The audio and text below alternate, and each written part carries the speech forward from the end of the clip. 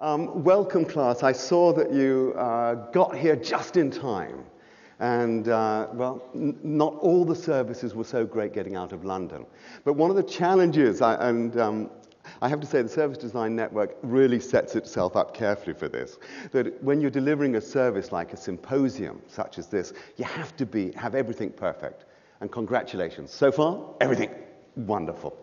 Now, look, it's a real privilege to be here, and it's also a real privilege to have, nearly 50 of my students here with us today. They're all doing postgraduate programs. They've come from all over the world. They go from social anthropologists to architects, doctors to traditional designers. And I think that says something about the way service design is attracting people from many different disciplines who realize something special is going on here. Now, the two key points that I want you to take away so fundamentally from this session today are the following. The first is that service design is not simply another design. It's not like graphic design. It's not like interior design. It's not just another word added in front of design. I think we have a special responsibility because service design, I believe, is redefining what design is. The second thing is that not only are we as service designers in the process of redefining the nature of design, but also how a designer can contribute. And I'm going to spend a little bit on this as well because I think a special responsibility has fallen to us. Politicians are struggling right now to add value. We've got the managerialism in the UK, and the US has got its own problems to deal with from a political point of view.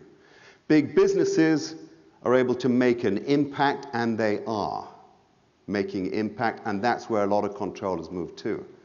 But businesses only operate if they can innovate.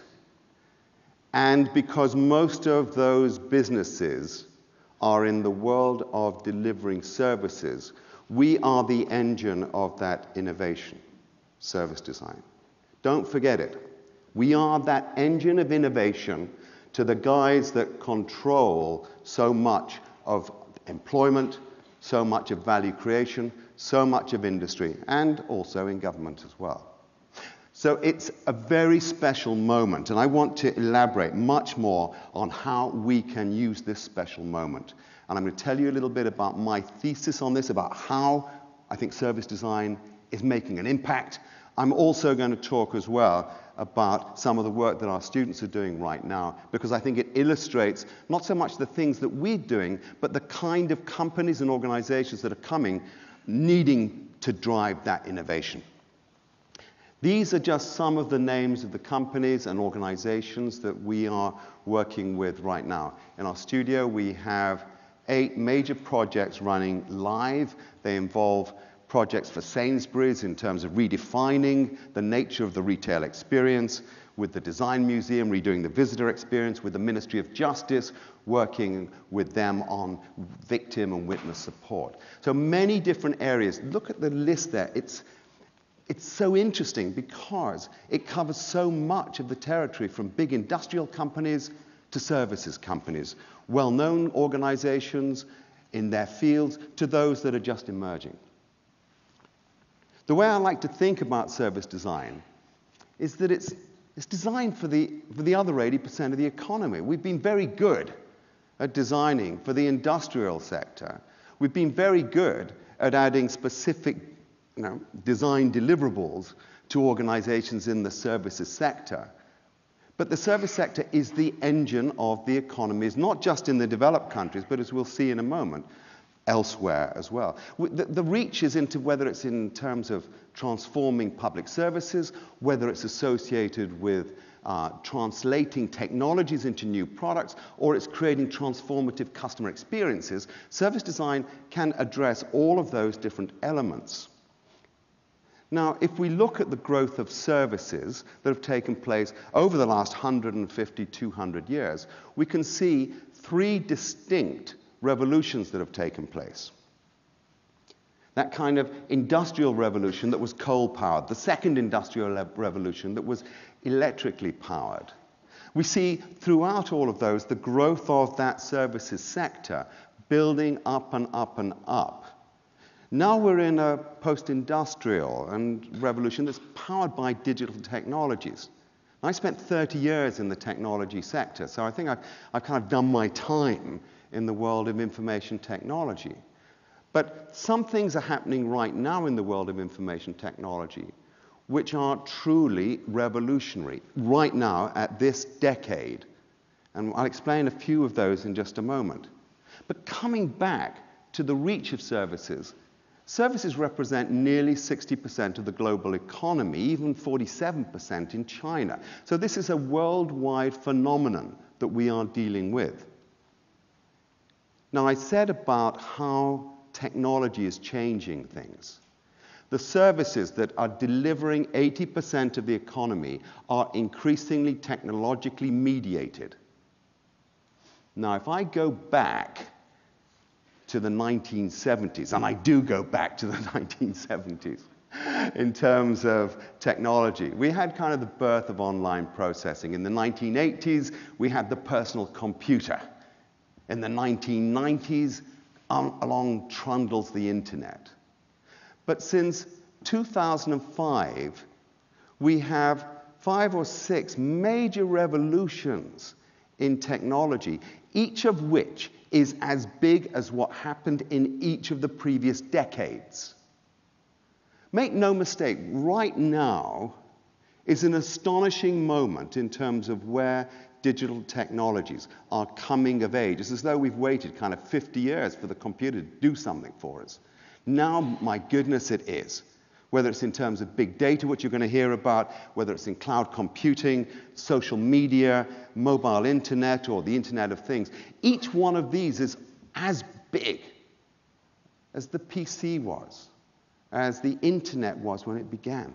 Each one, and they're all happening right now.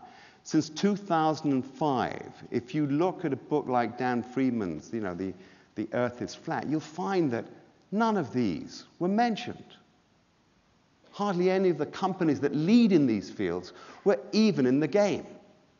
So technology has now provided us a set of tools which allow organizations, which is why it's so fundamental to businesses and to government, to exploit these kinds of tools to transform the services they offer.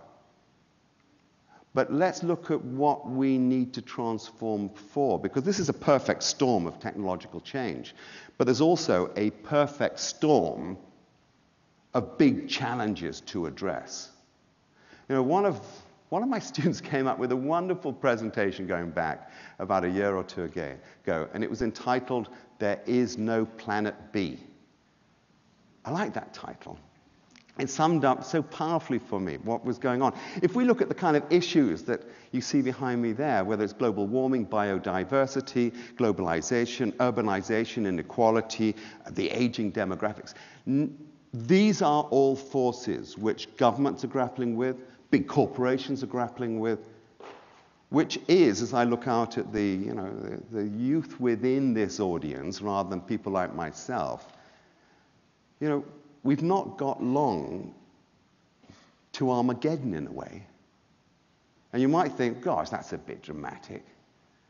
But let me just sum up how many days there are for you.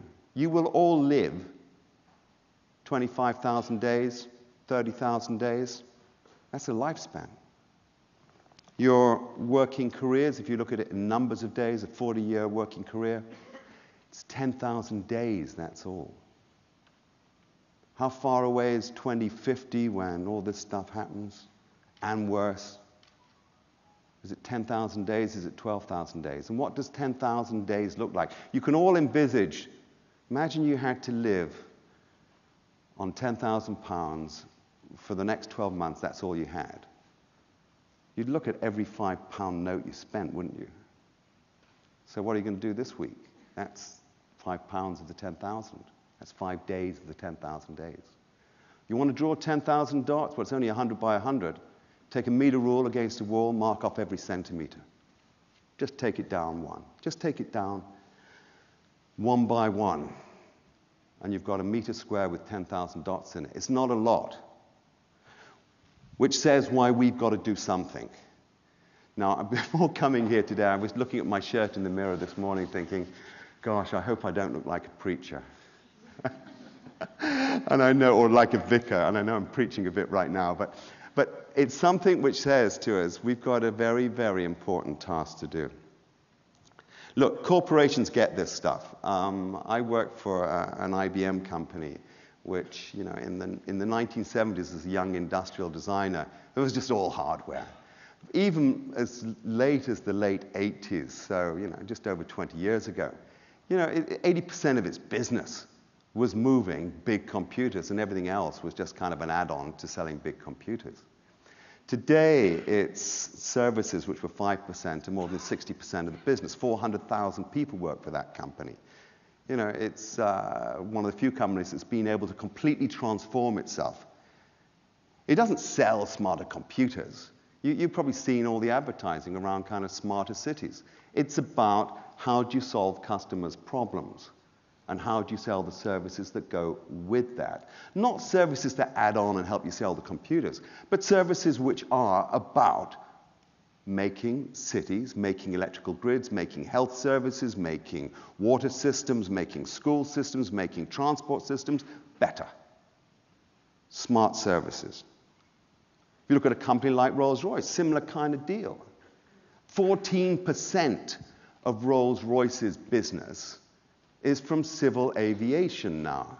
That used to be all civil aviation. But if it had stayed that way, it would have been out of business.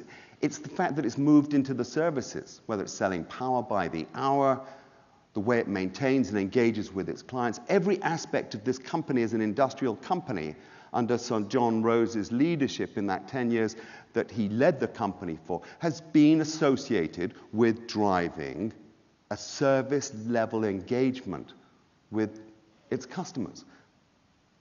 And the reason is very simple. If the customer's spending their money on doing things rather than just infrastructure to make it possible, and you help your customer, whether it's a business-to-business customer or it's a citizen, to do the things that are important with their lives, then you are able to create value. And value translates for businesses into business returns.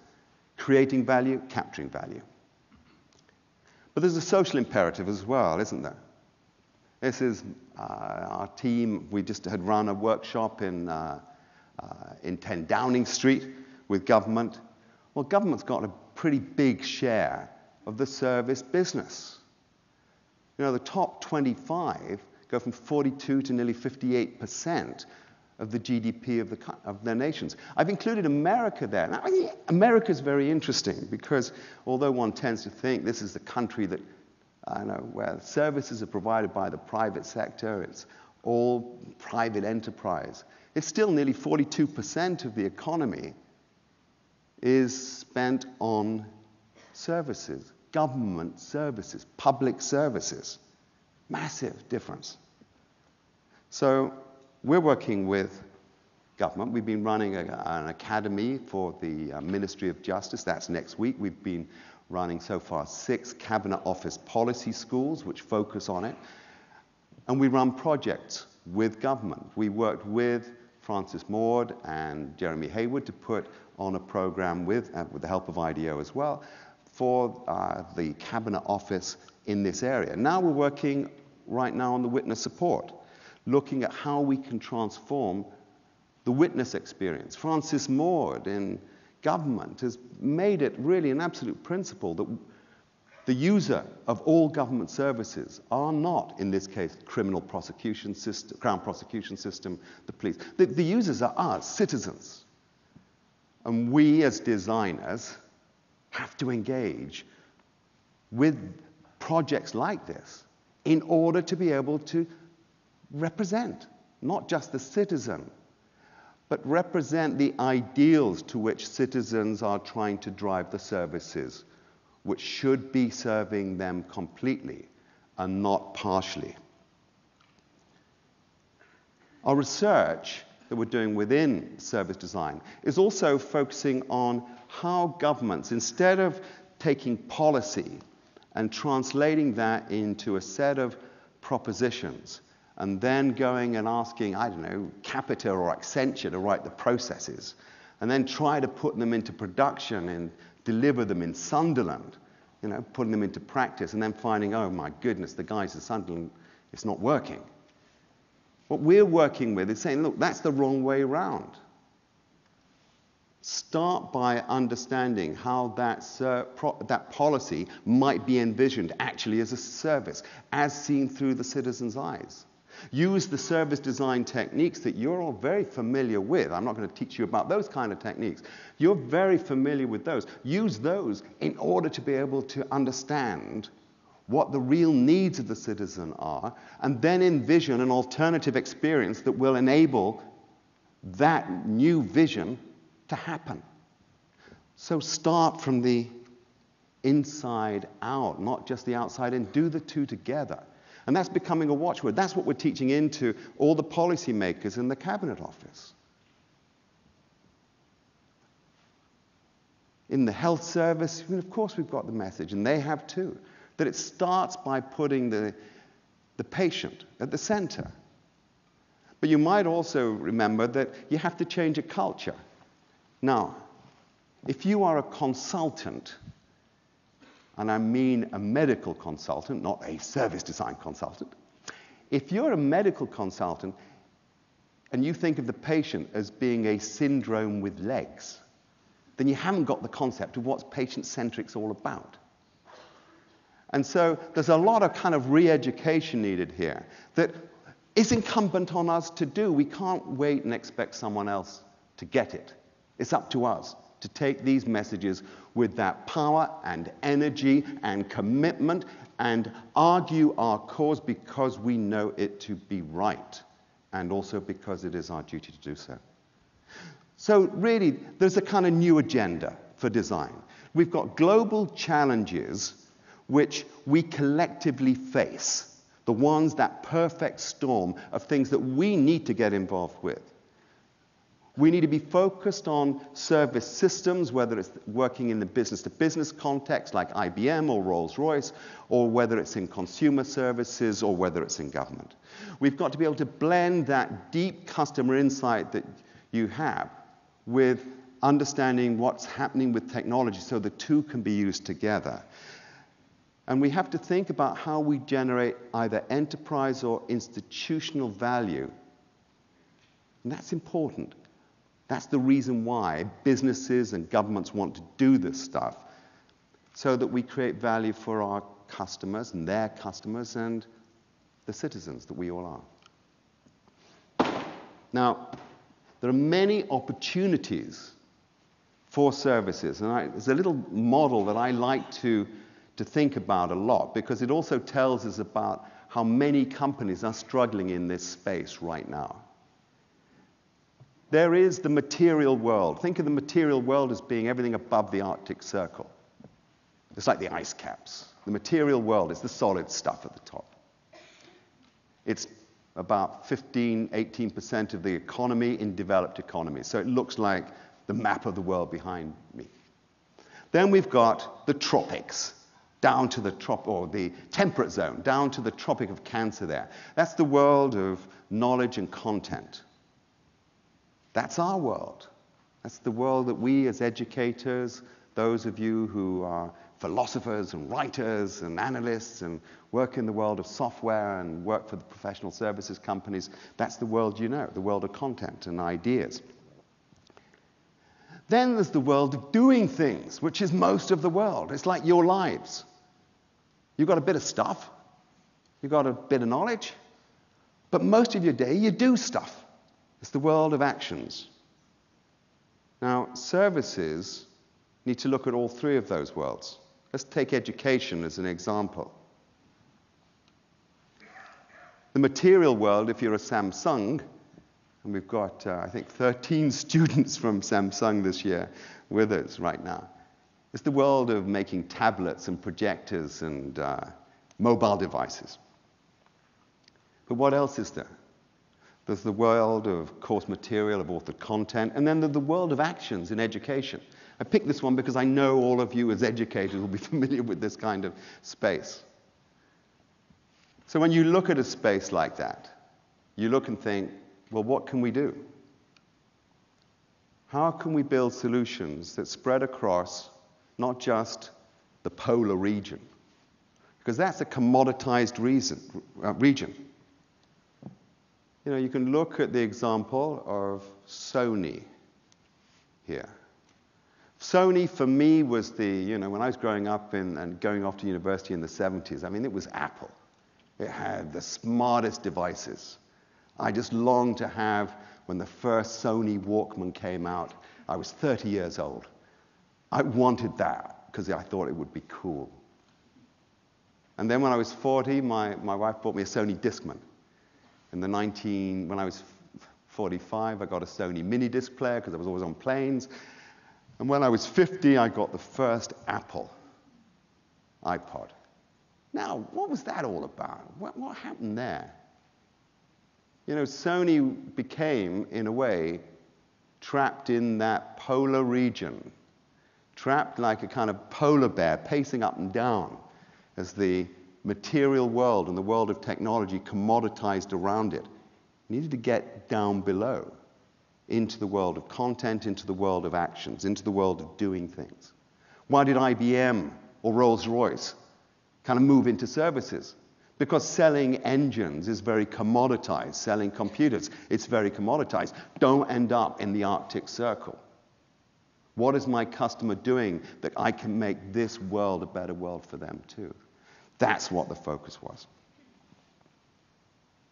So that kind of model, whether it's looking at government, what citizens do, whether it's in healthcare, whether it's in education, whether it's in consumer services, you can look at those maps and see what is the opportunity that lies for us to conceive services that create value across all of that space. And that's what we're trying to do with some of the projects that we're working on right now. This is a project, this is in fact the third project we're doing with Sainsbury. We've worked with Sainsbury all about transforming the retail experience. If this is the retail experience of the future, and this is a shot from Taiwan, which is people photographing goods as they wait for the subway. If the retail experience is going to become like this, how do you add value? If you go to self-checkout, is the store just a kind of robo-store where robots check you out? Or is there something different that you can do to re-engage inside the store with all of the community of people that you are serving so that your staff become part of their experience? How can you raise the value that you're able to deliver and create more personalized services? This is a project that we did around bakery, but we're doing projects around sustainability, around sustainable choices for customers, and many other areas as well. With the Design Museum, how do we turn a visitor experience into not one of just looking at the artifacts that are in the museum and displaying designed objects, but describing the design process and the underlying issues that people wrestle with as part of that process? And so we're working there, again, doing all the traditional things that you will do, but getting the Design Museum ready for its new headquarters in 2015, where there will be a compelling new visitor experience. Just some examples of the work that's going on right now. In the world of healthcare, and this is a very interesting one that I was at the board meeting of Samsung a couple of weeks ago in Korea, and we were looking at healthcare. You know, this is the world that companies are wrestling with right now. This is, you know, diabetes. It's a killer disease.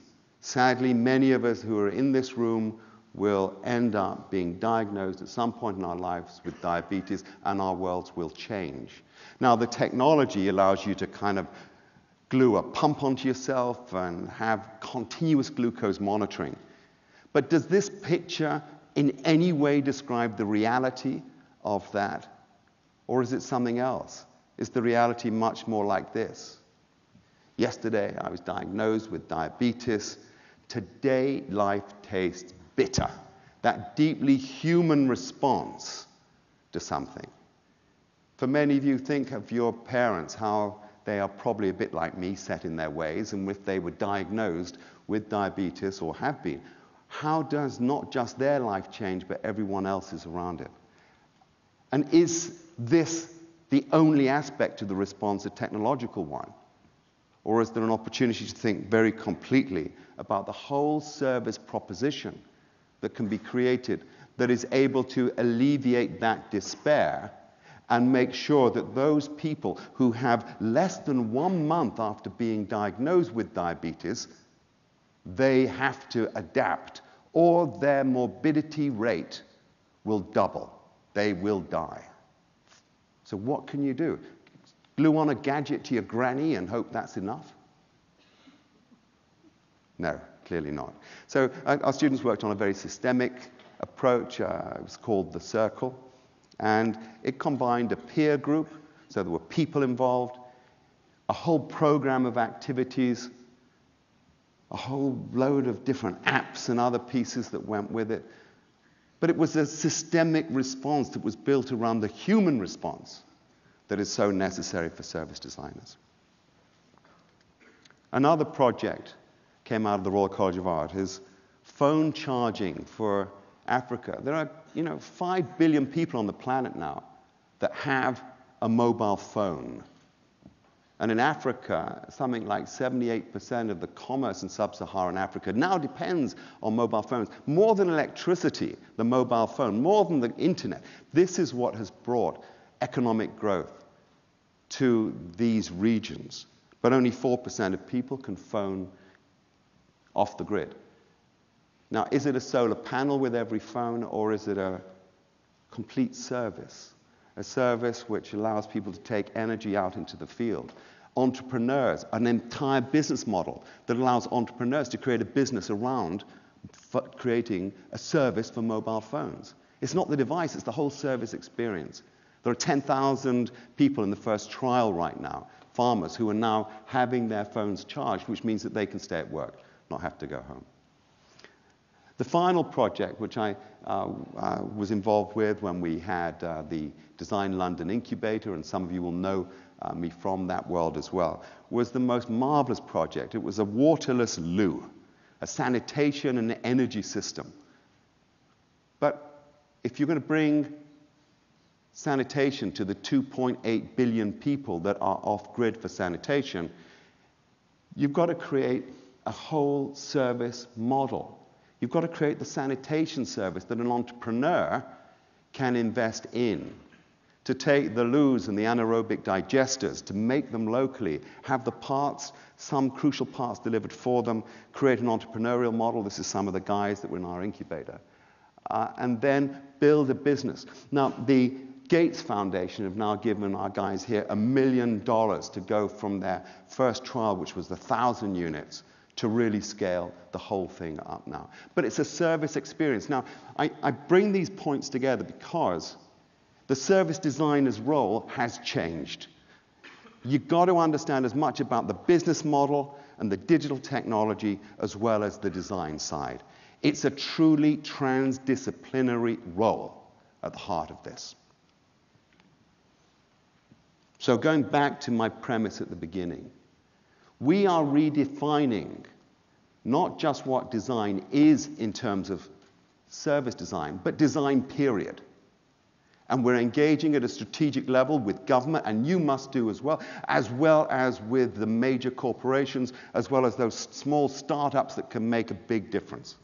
The technology is formidable, and it's going to create a revolution, and those services can be designed by us, or you can throw them out to the world of the IT guys that I used to live in. And that's not the right answer. I lived in that world. What you can do is so much more. Service design is a transformative design approach. And it's necessary because we've got those two perfect storms colliding. So I leave you with this thought. Focus, focus, focus on creating value that allows those two worlds to come together to create positive transformation. Design to create value, but design at your heart with values. It is the values that all of you have in your hearts and in your intellect that you must translate into action. Thank you.